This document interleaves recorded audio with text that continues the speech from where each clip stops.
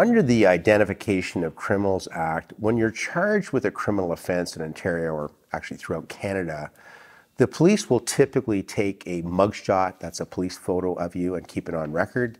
And they'll also take your fingerprints and palm prints and keep that on file because they want this information, obviously, solve crimes, etc.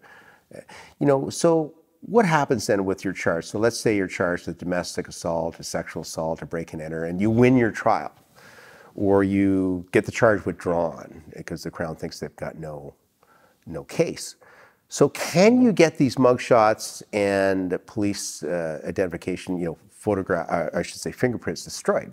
Well, you can in certain cases. For most minor offenses, they're going to do that within a timely period. By the way, each local police force has different timelines for it. In Ontario, you're going to have to look up their your lawyer will know. We operate in many jurisdictions, so we know each rules for each one. And there's usually a cost involved. Actually, a few of them don't charge at all. But some have a waiting period where you can't apply for a year. Others, you can do it within a much shorter time period, within 30 days.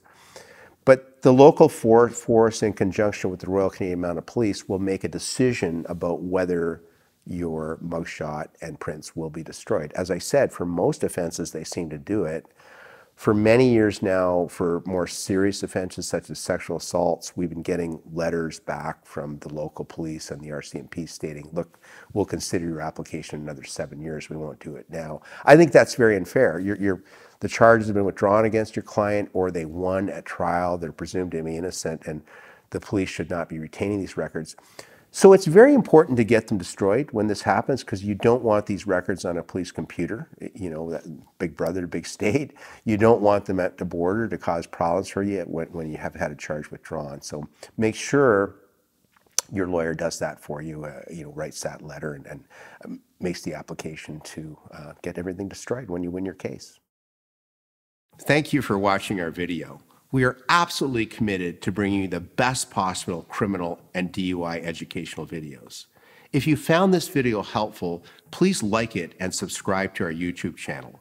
If you've been charged with a criminal offense in Ontario and require our services, please click on the link in the description below.